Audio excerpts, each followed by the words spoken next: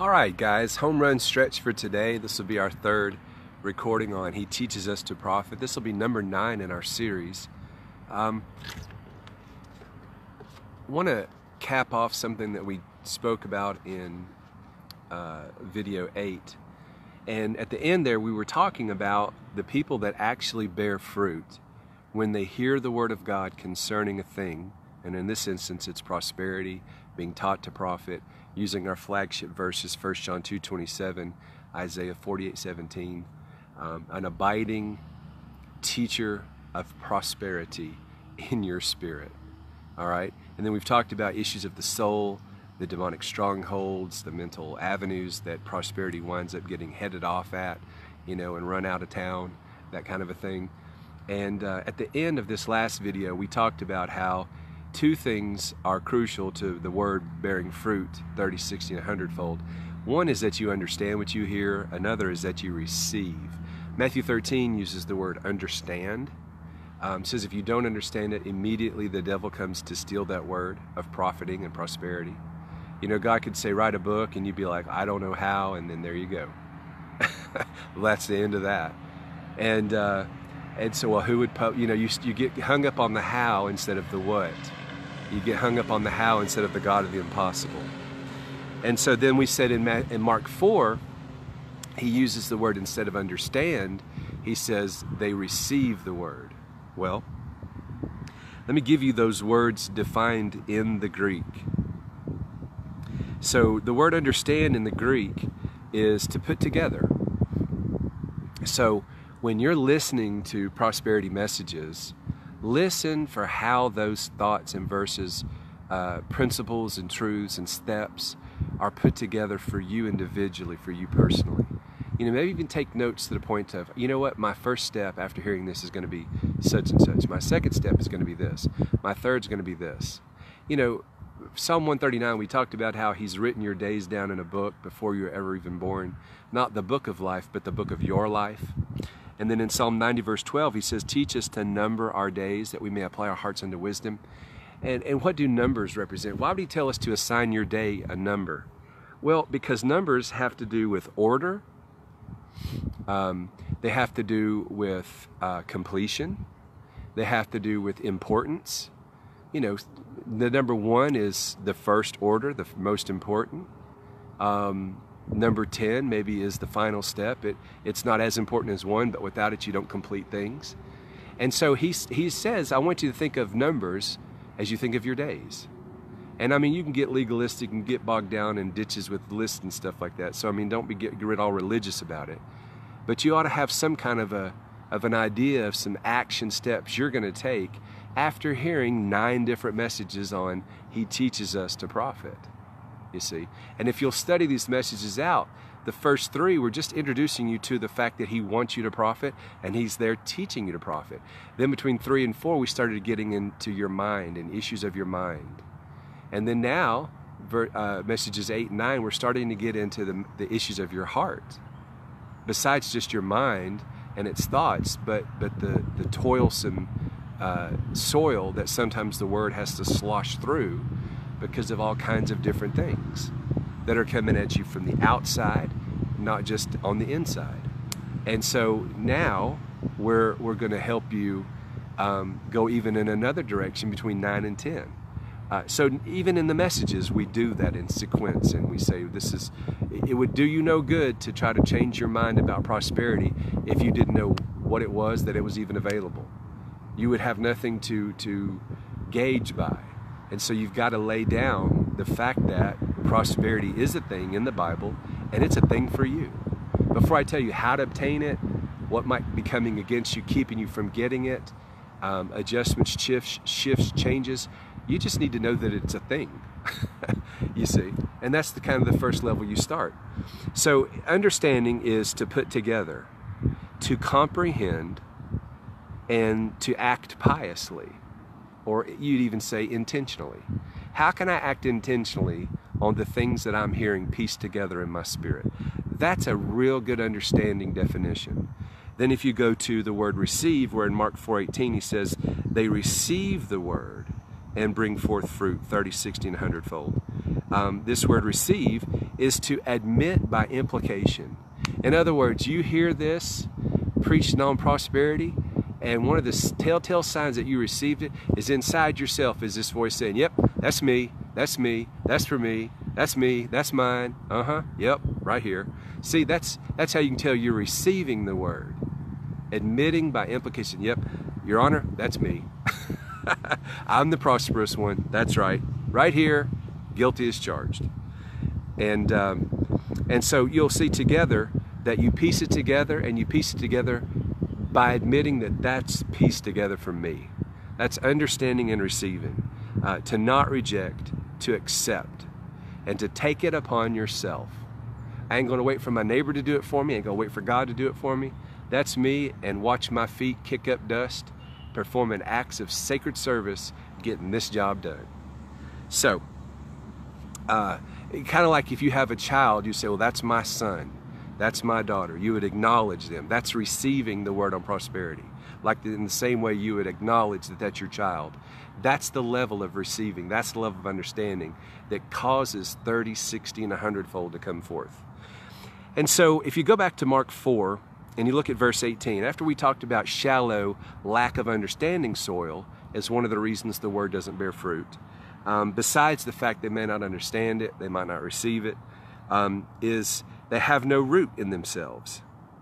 And so they endure but for a time. You have a surface, shallow understanding, but you have no depth of patience in the face of persecution.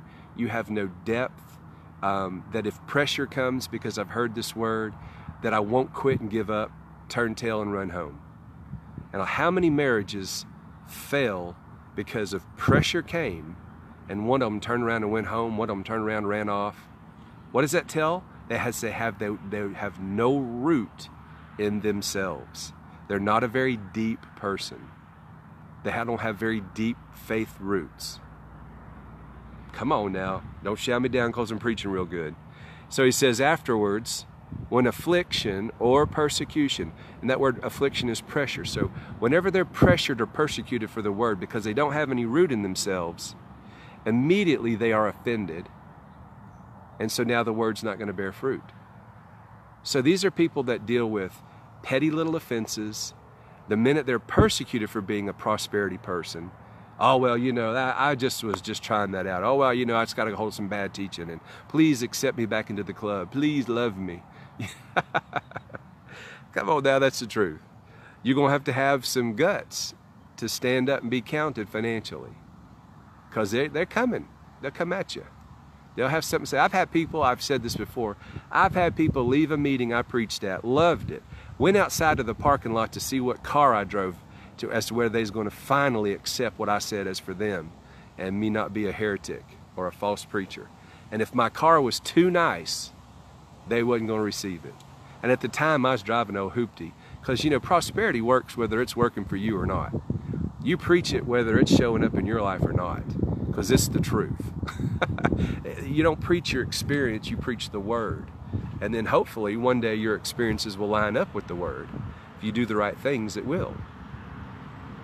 But there's a lot of folks out there like that. So then he says, and the cares of this world. So now you got, how far back I need to go, but we were talking about making a list of things that might be keeping prosperity from you, whether it's the devil, whether it's you, whether it's a combination. Let me give you that list again. So we've got confusion. You just don't understand what's being said. You can't quite piece it together. An inability to admit that it's yours, to just receive. You know, like a child, you don't want to admit you have, whatever. Or just shallow soil. You're easily offended. You can't handle pressure for the word of prosperity. The minute you start talking it and the religious crowd starts crucifying you over it, you shy back and you give it up. You walk away, compromise to be fit in. You know, then there's the fact that cares of this world. You know, what would be an example of a care of this world keeping you from having prosperity come? Well, I said, well, let's say you wake up in the morning, you got $100 bill and you got a $150, you got a $100 bill in your pocket, you got a $150 bill due. And the Holy Ghost says, give 50 of it away. And I mean, now your mind is tripping because you've got a care of this world. Like you've got a care that bill is due, and that's just going to keep you from obeying the Lord. But what you don't realize is if you don't kick that care to the curb and sow that $50, your phone ain't going to ring at 4 o'clock that afternoon with a $200 gift. That's what you don't know because you haven't practiced. You haven't, through reason of use, stepped out to take that risk, you see. And so let me just give you that list of things that would keep you from profiting. You know, we've got our flagship verses, 1 John 2:27. The anointing abiding in you teaches you concerning all things truthfully. And I would add personally.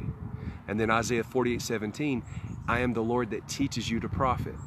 Not just teaches your neighbor, not just teaches your pastor, your church, your enemies, but teaches you to profit. Okay, and so then he uses the word, and I'm the one causing you to walk in the way you go. In other words, prosperity is a path. Prosperity is steps that you take. It's a way you align yourself in life. It's where you go, who you talk to, what you do, what you don't do, who you see, who you don't see, what you sow, what you don't sow, you see. And so prosperity, profiting is a path. Where you work, where you don't work. Where you get your degree, where you don't get your degree. You know, what country you live in, what country you don't live in. You see, it's a series, it's steps, it's a path. Isaiah 1:19 says, if you be willing and obedient, you will eat the good of the land. If there wasn't steps, you wouldn't be tempted and tested with willingness or obedience. And obedience is, you're here, I need you there. You're doing this, I need you doing that. You're doing this, I need you doing it more or better. You see, so willingness and obedience, just by subtle implication, says it's beyond where you are now in the sense of internally or externally or both. And so if you're unwilling and ungiven to change, prosperity's not for you. In fact, one of the definitions in Proverbs of prosperity is chameleon. You would say adaptability. If you're not a very adaptable person, don't concern yourself with money because a lot of it is not coming to you. And that's just the truth. You're going to have to be adaptable to be successful.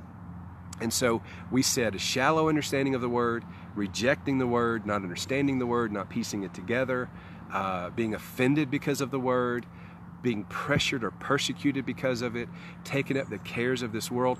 Those are things that will all keep profiting and prosperity from coming to you. Worry, fear, doubt. We talked about that in lessons 4, 5, and 6.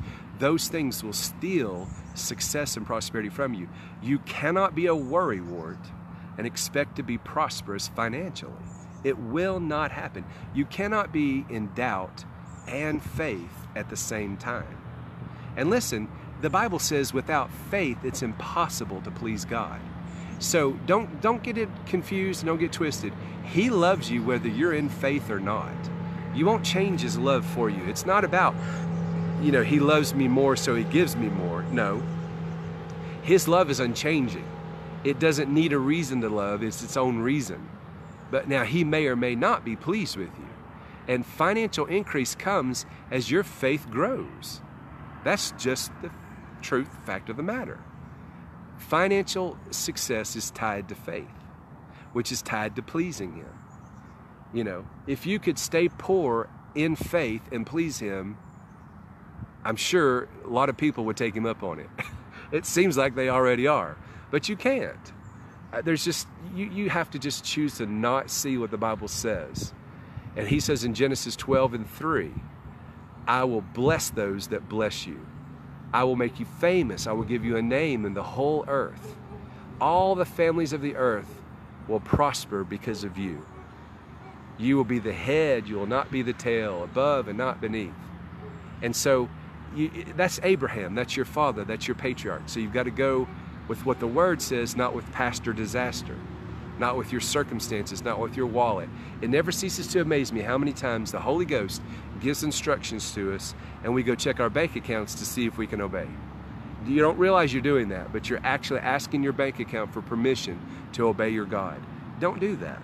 That's a care of this world. So then he goes in Mark 4:18 and he says, the deceitfulness of riches. Okay, let's say you've got that same $100 bill in your pocket. Your neighbor has a bill that's due of $150 and they have 75. And so all they need is $75 more, and you're aware of it. They're your neighbor, you know them, you know their story, and you're not going to give them a dime. You're not going to, it ain't my job, it ain't my responsibility, because you're going to sit on your money.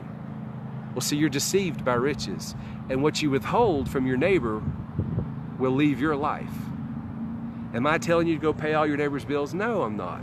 I'm just using it as an analogy. Your neighbor might be your cousin, your relative, your family member, your friend, your enemy, your church member, your church. It could be, it's your neighbor is whoever. But when you have it in your power to be a blessing and you don't, now you're deceived with riches. And Solomon said those riches will grow wings and fly and leave your life. And he says that there are those that withhold that which is due, and it tends only to poverty. And there are those that scatter, and it tends only to increase. So you choose. You choose. Then he says, the lust of other things entering in. Okay, you got a $100 bill. You got a bill for $150. You need $50 more, and you're gonna go buy an outfit for $80. You're lusting after the outfit to your own destruction. You know, why not believe God, sow a seed, get that bill paid, then go buy an outfit? But because of lust, your life is out of order. Things are out of order in your life. All right? These are just small, simple examples. And he says, those things enter in and they choke the word and it becomes unfruitful. So the word was growing, but then cares of this world, deceitfulness of riches, and lust of other things entered in and began to choke the word that you were listening to, that you were growing by, that you were feeding on. And I remember this story about Pastor Cho. He pastors the world's largest church in Seoul, Korea. And after the war, World War II over there, or excuse me, the Korean War and all that, he had a lot of refugees in his church. And one day a man came to his church and he says, Pastor Cho, I can't feed my family. I need some money to feed my family. And Pastor Cho gave him $20. And he gave him a word from the Lord. He said, go buy some salt.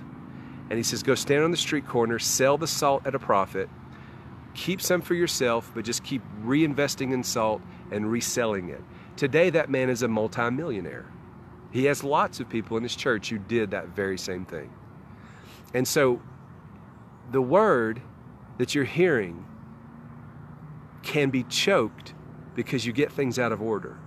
Don't you know that man having trouble feeding his family? Let's say he bought $20 worth of salt. He sold it for $40. He's got $20 profit. Don't you know he's tempted to go eat that whole $20 profit and feed his family with that? But how's he going to rebuy salt? You know, what's he going to keep himself in business, keep hope alive, keeps the possibility of succeeding alive? He's eating all that. He's consuming all that with deceitfulness, with cares, with lusts, you see. And certainly a shallow understanding of the word he was given. And so you have to have some self-discipline. You have to have some study about you in order to succeed and prosper in this life. So that's number 9. That's going to be number 3 today. Go back and listen to the others. In message number 6, I'm going to post it in the comments. It'll have the link to all the other 8 messages, and then of course itself. And so go back and listen to those. They're not long, 10, 20, 25 minutes a piece. And listen to it over and over and over, pass it along. Seems like this has really grown tentacles and legs and spread all over the place. This teaching on He Teaches Us to Profit. And we're really just kind of scratching the surface right now. We're going to get deeper with it as we go along. And so anyway, let me pray for you. Father, in the name of Jesus, I pray for the ears and the understanding of everybody listening, that their eyes would see, their ears would hear, their heart would understand the word that's being spoken, so that therefore it can grow up in their individual life and bear fruit 30, 60, and 100-fold. And we claim that done by faith in Jesus' name. Amen.